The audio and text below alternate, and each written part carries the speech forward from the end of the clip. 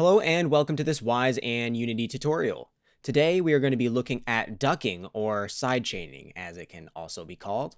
So essentially this is when you base the volume of one sound source off the volume of another. So for example, if you want your music to get quieter when a loud explosion goes off, that's where I'm going to be showing you how to set up, at least in a very basic way.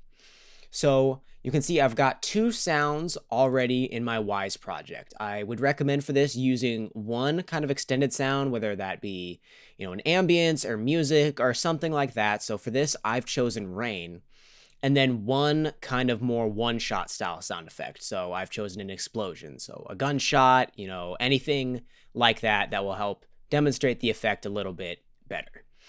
So once we've done that, and by the way, if you don't know how to get these, all you have to do is under the actor mixer hierarchy, right click on the default work unit, hit new child, sound SFX, name it whatever you'd like, and then drag a file from your file browser onto this object.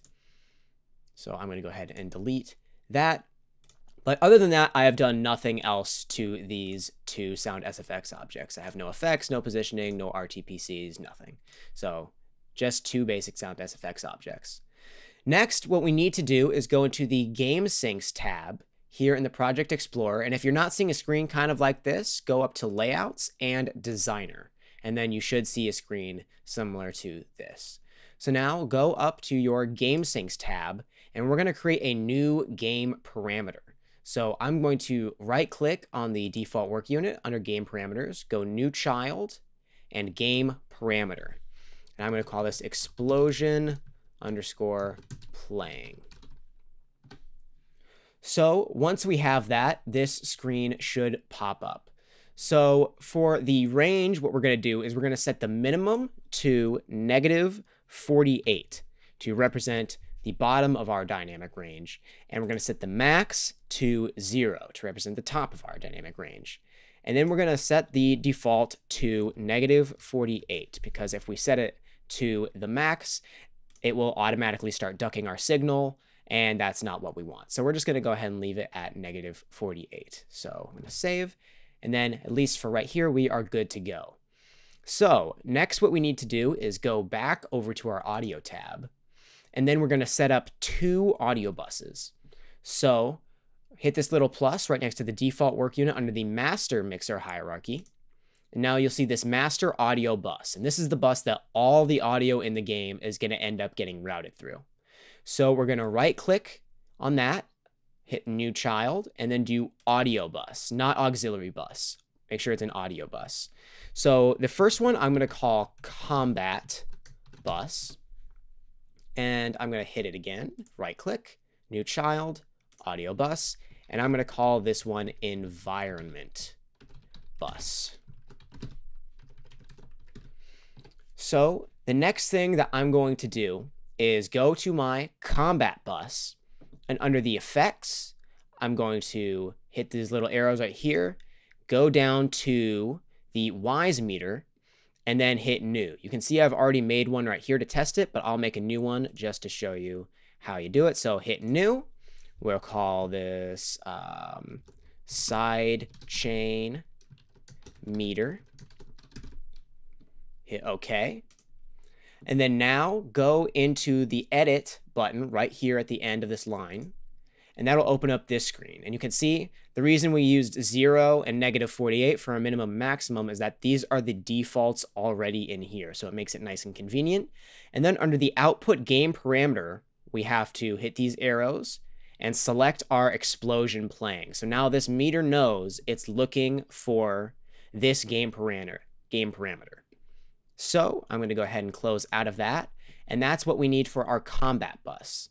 Now we're going to need to go into our environment bus. So this goes for anything. So the combat bus is what we're going to be using to attenuate the environment bus. So say, for example, you want your dialogue to attenuate your music, you would use the same kind of thing where you would put the meter on your combat bus and then do what you're about to do for your music per se. So we're going to go into our environment bus. And now what we're going to do is we're going to set up an RTPC.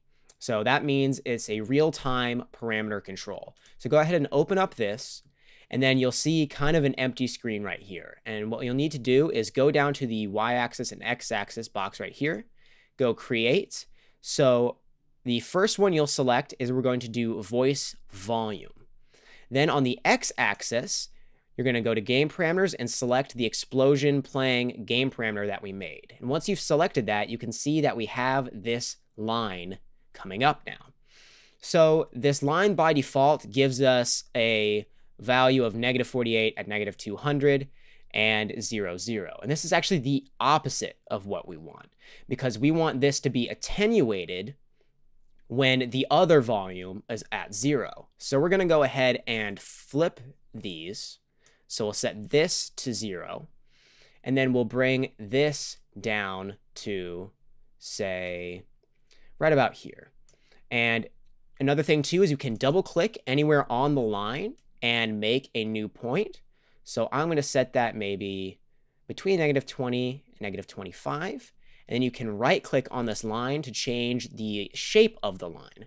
So we'll make it something like logarithmic. So it's got a little bit of a nicer curve there. And you can set it all the way down to 0 if you'd like. So if your combat bus is coming through at full 0, that the environment bus will be completely quiet, but leaving it a little bit lower so there's still some signal coming through tends to be a good practice. So now that we have all of that set up, what we need to do is go back into our sound SFX objects and assign them to these new buses. So for our explosion, you can go to the output bus section in the general tab, in the general settings tab, select this, select right here, and set that to your combat bus. Then go into your rain and do the same, except this time we're going to set this to our environment bus. So now the rain is going through the environment bus, which is then going to go through the master bus and be outputted to the game. And same for the explosion. It's going to the combat bus, then the master bus, and then out for the game. So what we need to do now is go ahead and make sure you save your project, hit F7 or go to the layouts tab and sound bank. Just hit generate selected. Make sure if you're setting this up the first time that you have your new sound SFX objects, that you have play events for them down here in the event viewer, and then that you have dragged those events into the hierarchy inclusion. So make sure you have those set. Then once you've done that, go ahead, hit generate selected. I'm going to hit close. And then now we should be good to go to move into Unity to show you what we've done. So in Unity, I've gone ahead and set up a little demonstration here. So I have two boxes. One is white and one is blue. So the first box right here, what I've done is set this to play my rain. So what I did is you can add a cube to the scene by right-clicking in the hierarchy, go to 3D object, cube, or any other shape that you'd like, really. Then I went down to add component and typed in AK ambient and added that. And then you'll get an AK game object and an AK ambient script. I set it to trigger on start, and then I set the name to play rain. So because I already have one of those set up, I'm going to go ahead and delete this, but that's how you'll do that. But just make sure that this is set to trigger on start for your rain or your music or whatever your longer sound is going to be. And then I duplicated that. So I pressed Control D to create a new cube. And then all I did on that new cube, which is this blue one I have over here, is changed the name to play explosion. And then I set my trigger on to AK trigger enter instead of start. So once again, because I already have that set up, I'm going to go ahead and delete this.